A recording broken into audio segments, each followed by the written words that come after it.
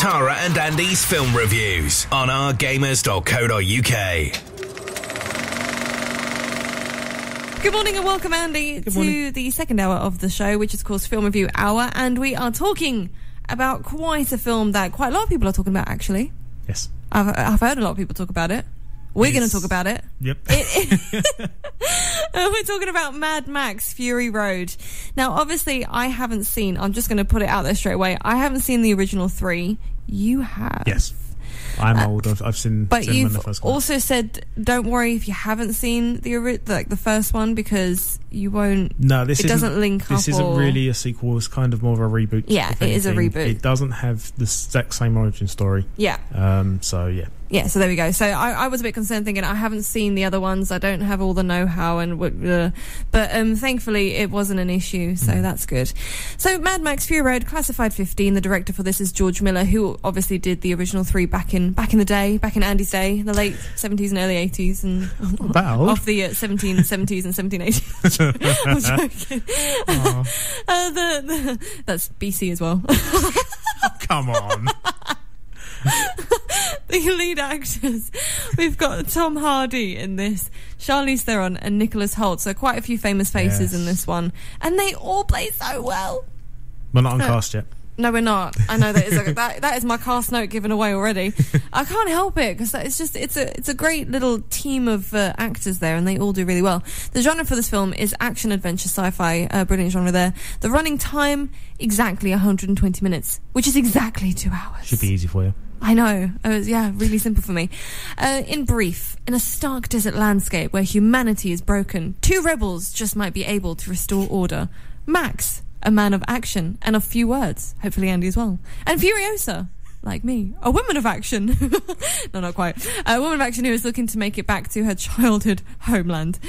So there we go. That is, in brief, what the film is about. And let's get straight into our first topics.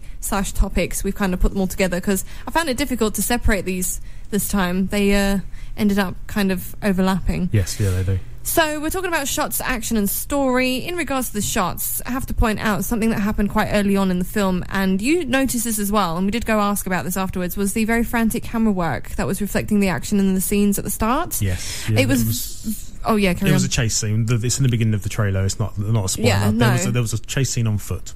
Yeah, and it was very juttery and disjointed, and it seemed like the frames were a bit, or like, the frames within it seemed a bit all over the place. Yeah, if you've seen a high frame rate film previously, some people it doesn't affect. Some people like me, you can actually see it, and you. Yeah, it actually looks like the film's playing faster. Yeah, and it's all broken up. But the audio's fine. It's really hard to work out. So unfortunately for us, high frame rate, we're like, we can see all of this, and it's going a bit weird for us. And in a way, this is what happened at the start. But then, and we thought, oh, is this going to be throughout? And it was only for that start. It didn't happen again. So afterwards, we went and asked about whether or not it is in high frame rate, and it's not. So it is literally their decision on how they wanted that first scene, action chase scene, to be, or whatever it is. So it was a good choice. I mean, it fitted well, it worked. But because of we've been a bit scarred by high frame rate before, it was kind of are we going to go? I don't know. Is it going to be like this for 2 hours? And also, just in regards to the shots as well, epic, cool shots, especially the CGI moment that when it's all zoomed out and you have the sandstorm. You obviously see it in the trailer as well, so it's not really a spoiler. But just the magnitude of some of the shots. It's just epic again is the word I can think of. This film was really good. Amazing shots. So that's all I have for shots. Anything else, Andy?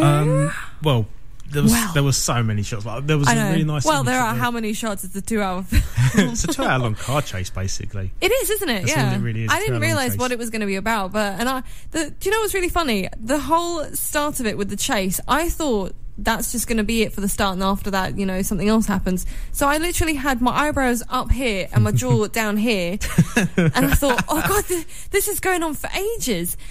And then I realised this isn't going to stop. This is I can't be fixed in this position for the whole 2 hours. So I did kind of calm down in the end. But I was so fixated and so into everything that was going on. And then I realised I can't leave my face in this position. Not for 2 hours, because obviously it's going to be a chase by the looks of it for quite a while. So, but yeah, I absolutely loved it. Loved the story as well. When you mentioned about shots, one of the shots right at the beginning was him next to his car, which was a very similar scene from the previous film, or at least the cover in one of the previous films of Mad Max That was a weird start, that one. It was. In this film, yeah. But no, this one, he's standing by his car. It's a very similar sort of shot. Really good. Really nice. Can't get the words out. Good way to start the film as well, because it was very calm initially, and you're thinking, oh, is it going to be a slow start? Nah, it does go straight into it after that, but it kind of leaves you hanging. It's like, what's going to happen? And then, whoa, there you go. That's it for the next 2 hours. Actually, you saying that, there was the did you remember the cast at the very beginning? How the titles and the names are all done with a really scrawly sort of font and some weird noises behind it. That was me. Sorry. Yeah, that was a really weird start to the film as well. Yeah, it was all helping you get in that mindset of definitely. It's a bit crazy. I loved their whole style for this film. I definitely loved that. I wrote down the word raw more than once. That's a very good way to describe it, actually. Definitely. A bit more into the action. Any more shots, Andy? No, I think that's in regards to the action and story, loads of speed and explosions and thrills. And in regards to the vehicles, you can't watch this film and talk about this film and not mention the vehicles that are in this. They're so cool looking, and the way I would describe them are like beast vehicles. They're just beasts, I can understand it. And you showed me a picture the other day. You found someone who actually recreated them in Lego. But it looks so good. The person did a really good job. So anyway, crazy explosions, great beast vehicles. As I said, my jaw was open and my eyebrows were raised for ages, and thankfully that calmed down because I realised I can't stay like that forever.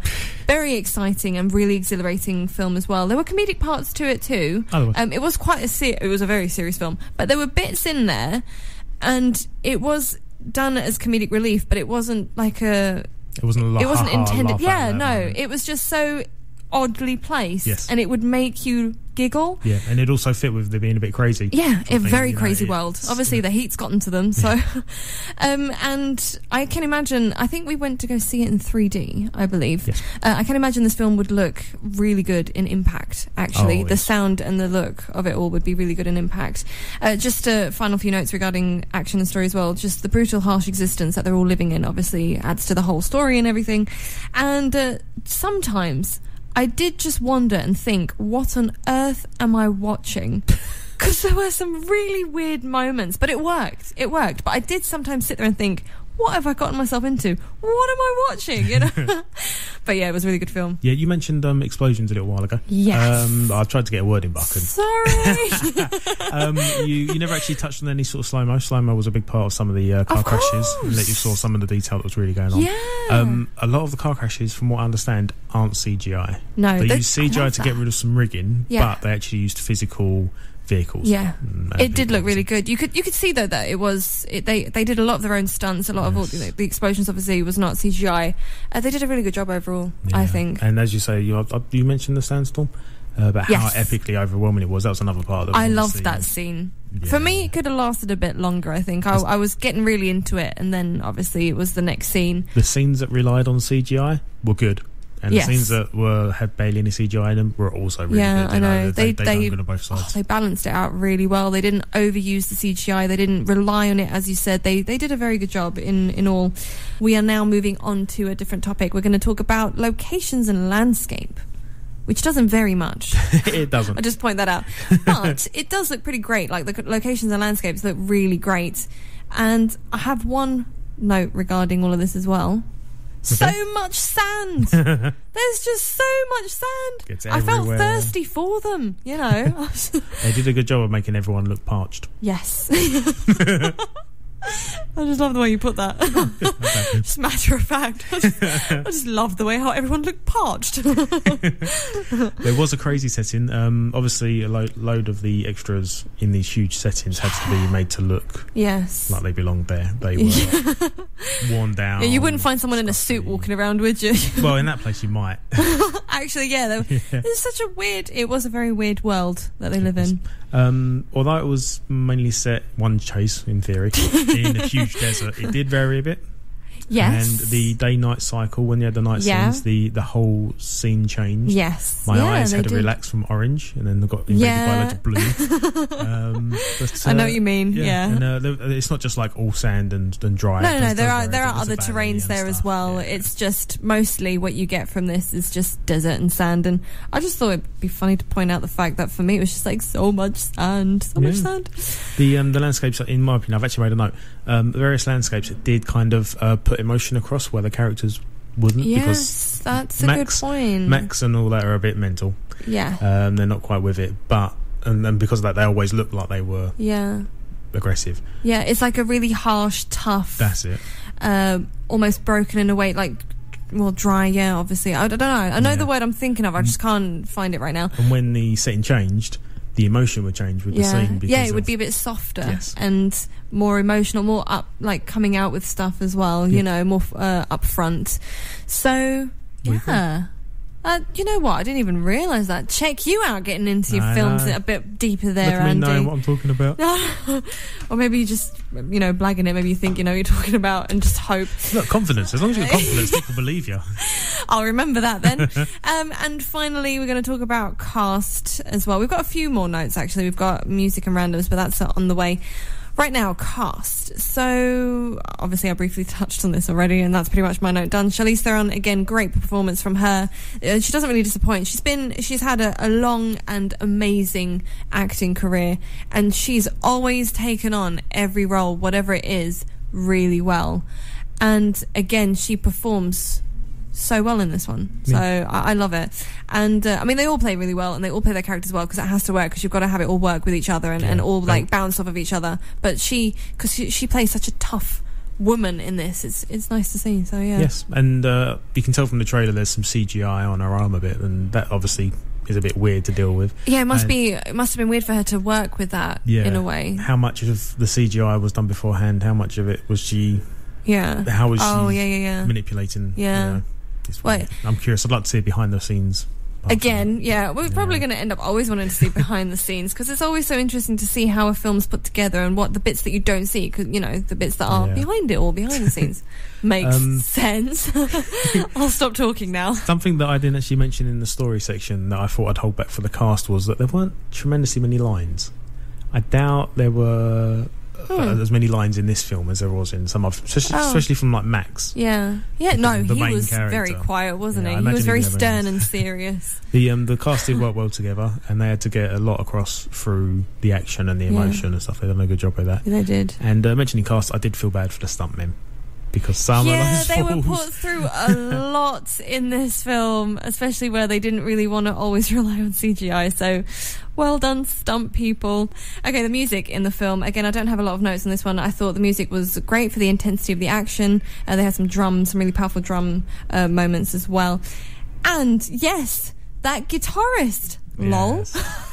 That's why I done an action on the guitar there. That guy was hilarious. For some reason, I found him so funny. Every time he was on the screen and done something, I think you laughed or giggled. Every single time.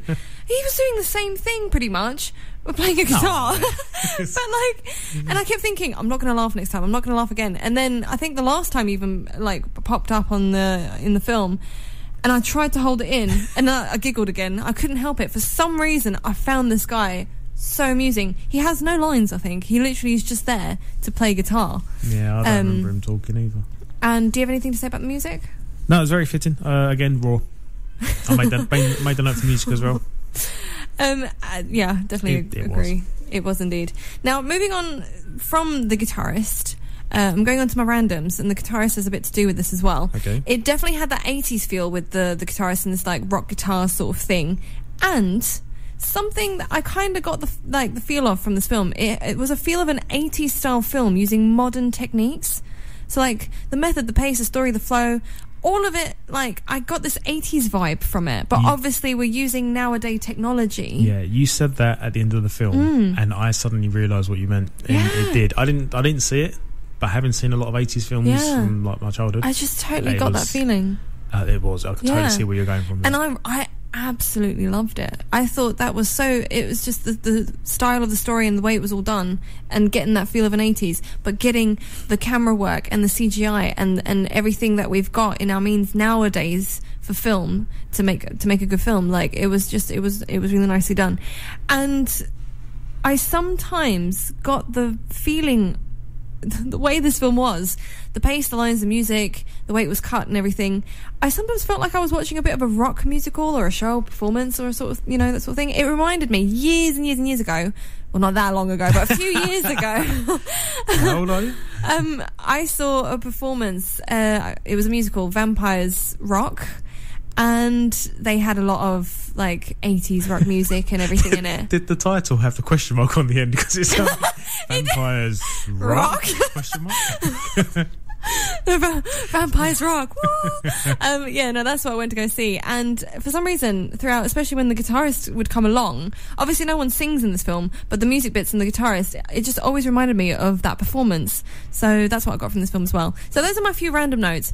But overall, the whole, all of it, absolutely loved it. Yeah. So, do we have time for a random note? Go for it. The editor is the George Miller's wife, Margaret Sixel, I believe her name is. Yeah. She asked him why did he want her to edit the film, and his response was because if a guy edited it, it would look like every other action film. So it's an interesting take. Well done. That is great teamwork right there. Yeah, she's done good. Yeah, I hope she got paid as well. Oh yeah, double the checks. Yeah, that's obviously a perk as well, I imagine. Not just perks for being like the wife or whatever. Yeah. Any other randoms? No, that was an interesting one, actually. I didn't know about that one. Okay, so let's move on to the rating. After 3, 1, 2, 3, 9. Oh, yeah, 9. Yeah, 9 out of 10. I trust your judgment, 9. Yeah, I trust your judgment too. It was so good. It really is raw, epic. That's how we would describe it. In one word, Andy would say raw. One word for me, epic film. This was definitely 9 out of 10. It's got a high rating anyway. It's got 8.7. Great reviews, raving reviews, as they would say, and a raving one from us. And just in brief, and at least one sequel is definitely planned. I think more than one's been planned, but there's only one listed as definite in production. But that's going to be a few years again, isn't it? Yeah. Oh no, I have to be patient. Oh, this film industry is teaching me patience. Thanks to Cineworld Festival Leisure Park Basildon for the best experience around.